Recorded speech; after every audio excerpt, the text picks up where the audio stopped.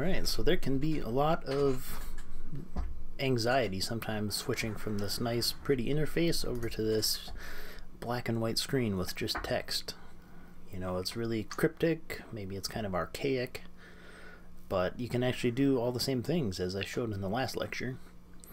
So I'm going to show you something else to kind of help maybe alleviate some of that anxiety. So I'm just going to reset my screen here so this works properly. So if you're on a Mac, just try this. Type say space hello. Hello. And there your computer talks to you. How cool is that? If you happen to be on Linux, you can try this one.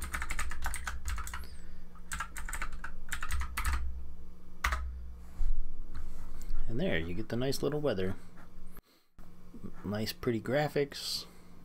So even though the command line might seem like it's, you know, kind of a step backwards, there's still some familiar pieces to it.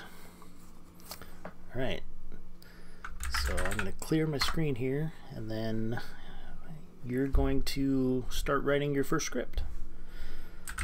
So type this, echo, this is my first script. And then this little greater than sign, and name it firstscript.sh. And now that was your first script. It's just a simple one-line script, but you can run it now by typing bash, which is the command that you want to run it with, and then firstscript.sh, and there it prints out your text.